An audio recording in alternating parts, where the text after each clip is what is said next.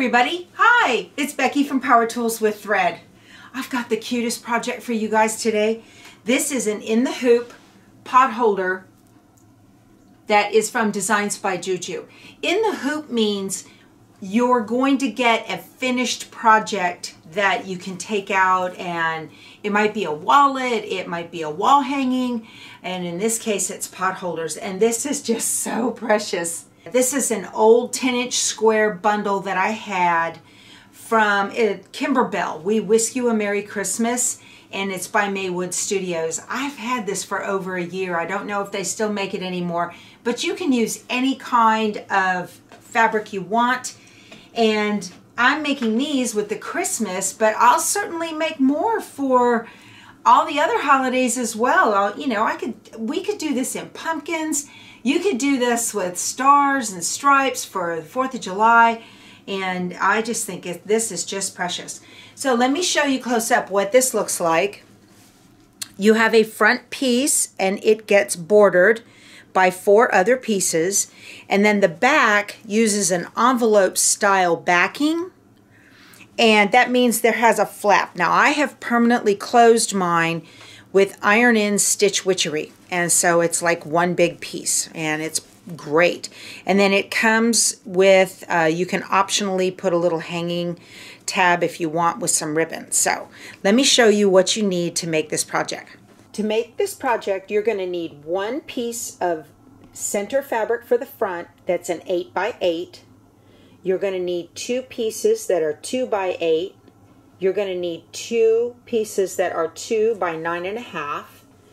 You're going to need 1 piece of either Insulbrite or Wrap and Zap, something like that, that is a heat insulator, and it's 9 by 9. You're going to need 2 pieces of fabric for the back. They are 7 by 9, and one of them is folded in half, right, wrong sides together, like that. And then you're going to need a firm cutting surface, and you're going to need tape and some curved embroidery scissors, and either 1/4 inch or 1/2 inch wide Grosgrain ribbon for your little hanging loop. You're also going to want a trash can. I highly recommend you print out the instructions, and you can follow along step by step.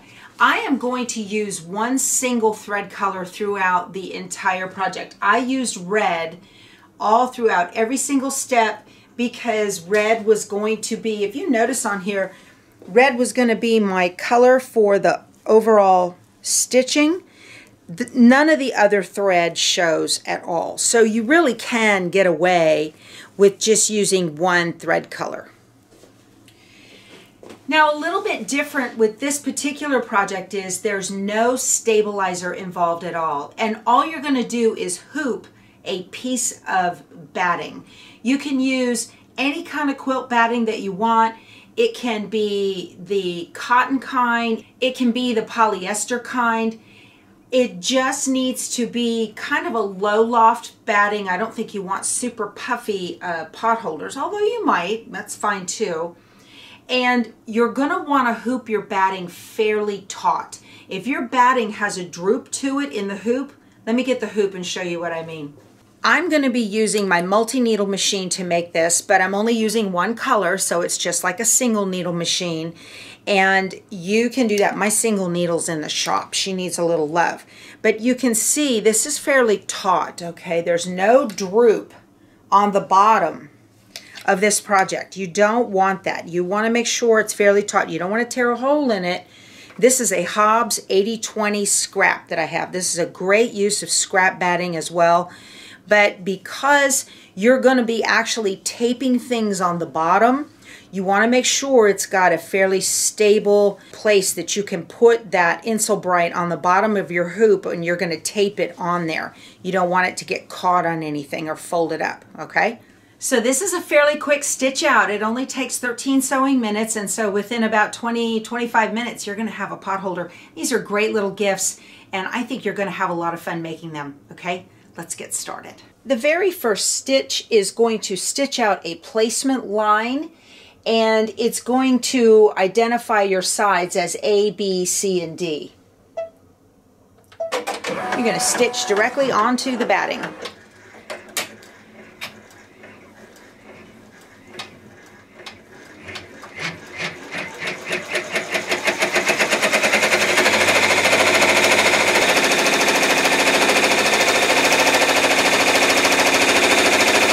The next step, we're going to take the background fabric, and you want to, if your fabric is directional, the little tab right up here, the hanging tab is going to go up here. So think about how you would want your fabric to be facing. So I want my bib to be straight up. I want the little bib on the fabric to be straight up. You want to make sure that your fabric is covering the edges by about 1/2 inch all the way around. And you want to tape this down. Okay, so you want to tape down your fabric. You don't want to pull it too taut, but you want it to be firm. I'm going to set it right over here. You just want to smooth the fabric so that it doesn't go anywhere. And then put your hoop back in. This particular hoop, it doesn't matter which way you put it in, so I wrote front on my batting edge, and that way I'm pretty sure I won't mess this up. Alright, now the tack down stitches for the center. I taped mine about 1/4 inch in on this side.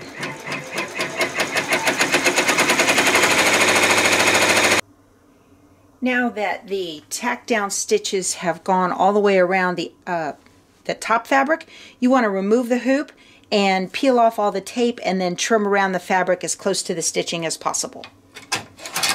You can use a duck bill or a regular curved embroidery scissors. I'll link to all of these products below. And you don't want to tug this, you just want to trim it real close.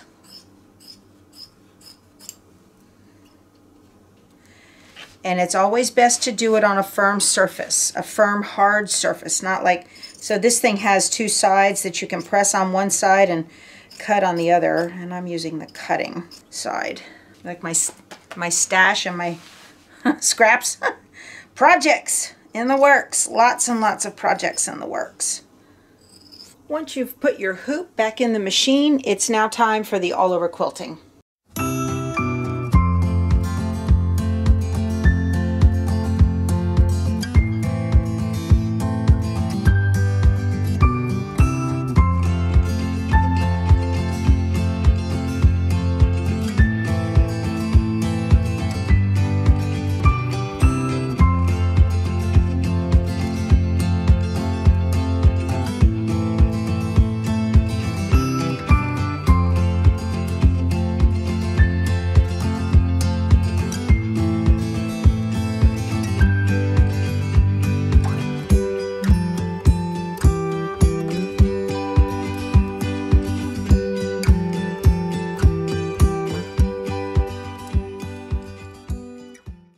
Time to put on the border fabrics, and what you want to do is take one of your 2x8 pieces and you want to align the top edge of the fabric with the top edge of base. So I'm going to put it just like that. You make it so that you can still see your little letter A. You want to tape this down so that it doesn't go anywhere. And when you tape it down here where it's easy to get it off and the needle won't go through the tape because it's going to stitch up here.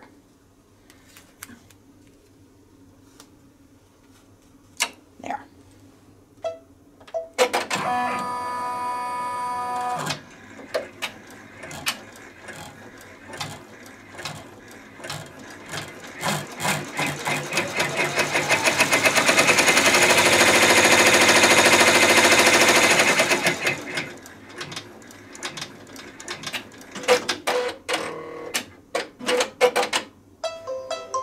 Okay, now you want to remove the tape and you want to fold it back. If you need to remove the hoop, you can, and kind of finger press it back so that it is nice and flat. After you have it finger pressed back, you want to tape it close to the outside of the hoop so that as it stitches, it's not going to go through the tape.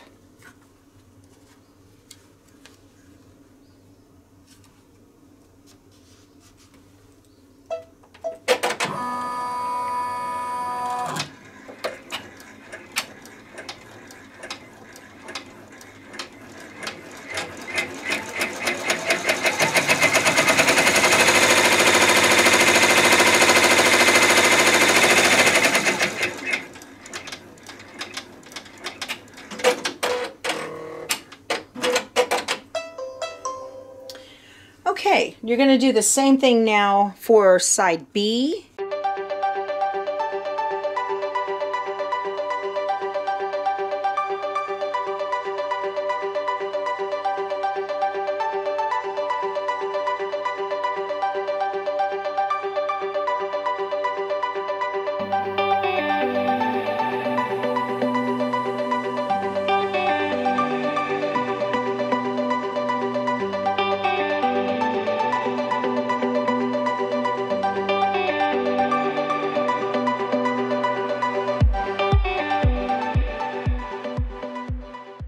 Alright, now you want to remove the hoop from the machine, and we're going to remove the tape, and you want to trim off these little flaps right here even with this stitching line on both ends.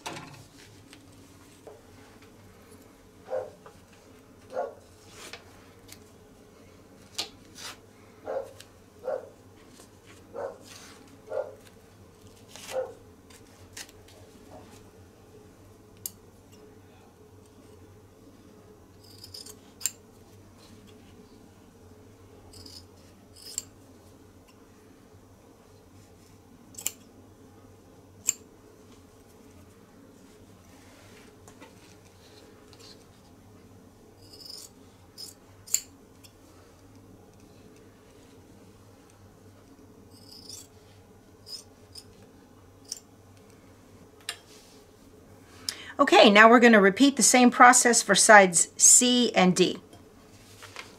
I'm going to go ahead and place D here while I'm at it. Okay, put this back in the machine.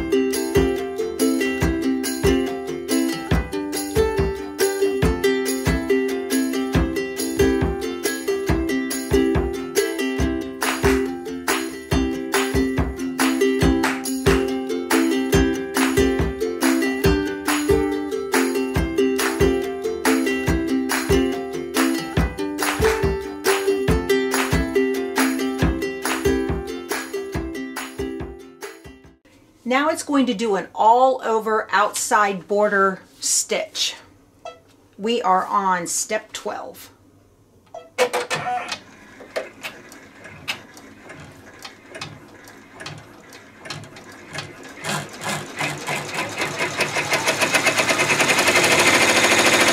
All right, now it's going to stitch the little placement line for your ribbon if you wanted to put a little hanging loop on there.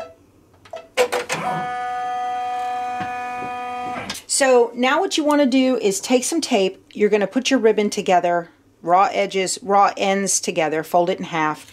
Take some tape and hold those together and place it about a ½ inch outside of where those placement stitches are. And then you want to take another piece of tape and you want to tape down the loop so that it doesn't go anywhere.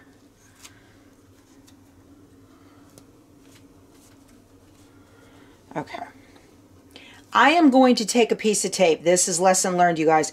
This stitch right here, it's going to come across right here, and your foot can catch on that. I'm going to go ahead and put a piece of tape there, and now it should not pull up on that. Now it's going to stitch down the loop.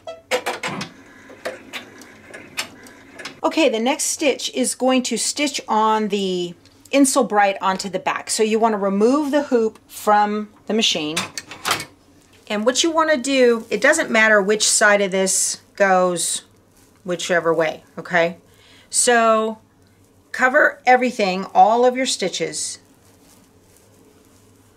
I'm going to put it like that. And then you want to take tape and tape all 4 edges. Put it out here like 1/4 of an inch so that hopefully your needle won't go through your edge. Pull it taut without stretching. It's okay to tape onto the frame. If anything, it's better, it holds better. This is a better safe than sorry thing. You do not want this insole bright to get folded up inside on the back, especially if you're not using a multi-needle and you have a flatbed machine. You want that insole bright as it moves around, you don't want anything catching.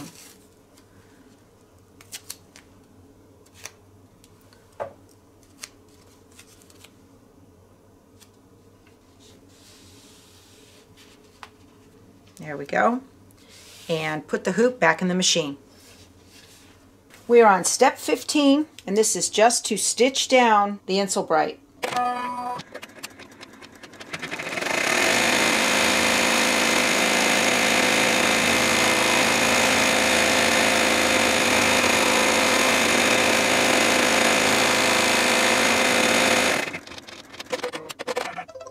Okay, remove the hoop from the machine.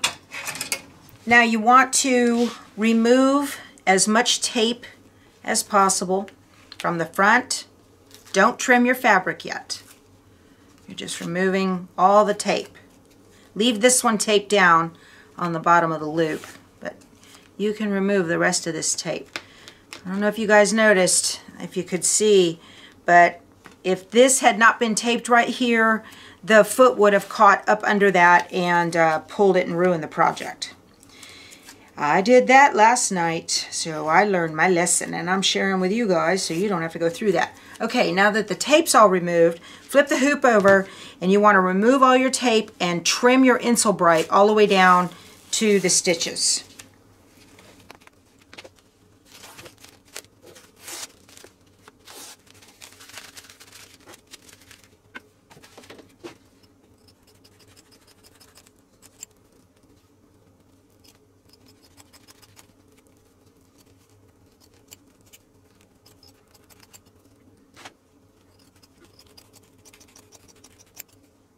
If you accidentally tear a hole in your batting, tape it up.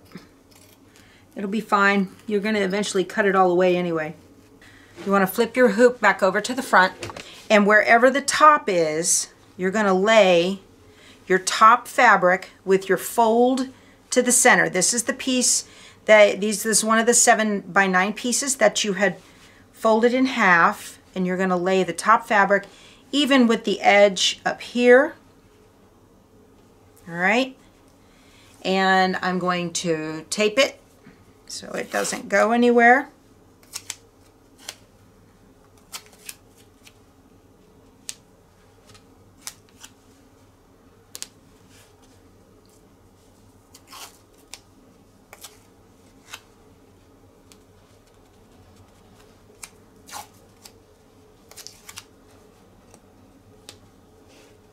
Okay.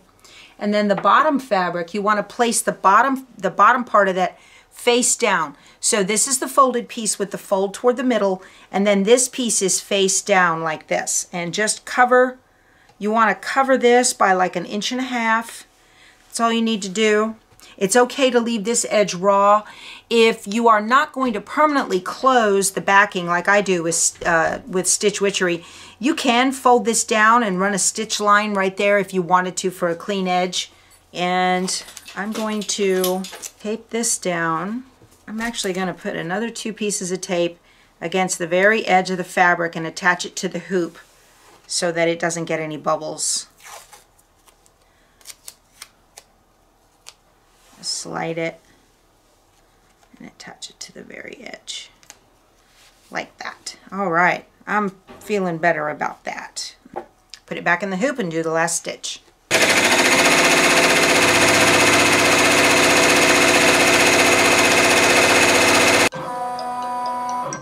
All right, all done. Remove the hoop from the machine. And you want to take this out of the hoop. Ooh, oh, we went through some tape. That's all right. First thing you want to do is get your scissors, flip it over, and you want to trim away the batting from the back from the project first. You don't want that batting in your 1/4" seam allowance when you trim the fabrics. So trim this first. I'm going to get in there as close as I can. That Embroidery can be a little bulky. Now we're going to take it over to the cutting table and we're going to trim 1/4 inch away all the way around the outside. I'm just going to put my quilting ruler on here and trim this up.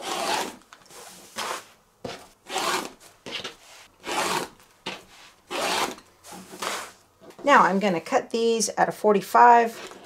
It just gets rid of the bulk in the corners.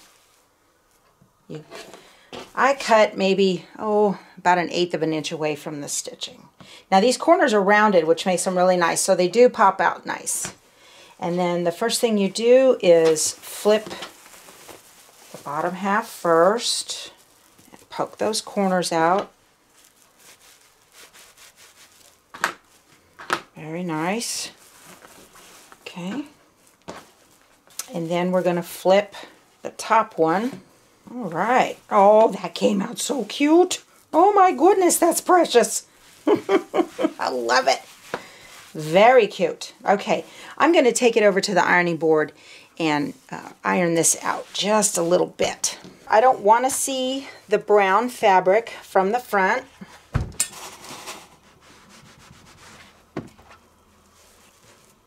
So I'm going to roll it just a little. Oh, this came out just too cute. This is a great little pattern.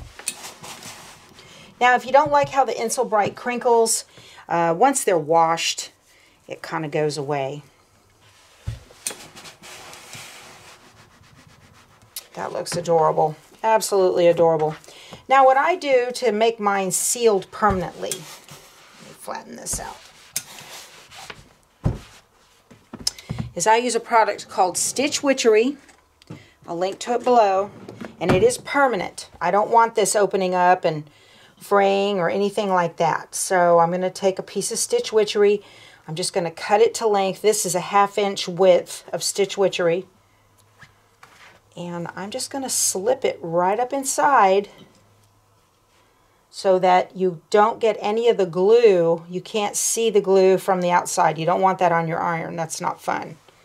There, that's good. And a good 10 seconds of steam. This is the Sapporo 527 gravity-fed iron. I have had this thing for 5 years, and it is wonderful. It never spits on your fabric because the steam actually happens in here. There's no water inside of the iron. Love it. All right, that's done. It's completed. I'm going to let it cool for just a second. Look at that. That's on. Permanent. Oh, that turned out adorable. Look at that. So these just turned out so cute. Look. Oh, this is the focus fabric from that layer cake. That 10-inch set of 10-inch squares. I put brown on the back of this one and gray on the back of this one in the tossed. And I just think these turned out precious. These are so fast. Such a lot of fun. I hope you enjoyed this tutorial. If you did, please give it a thumbs up. And I'd appreciate it if you would subscribe to my channel. And we'll talk to you soon. Go sew something. Bye.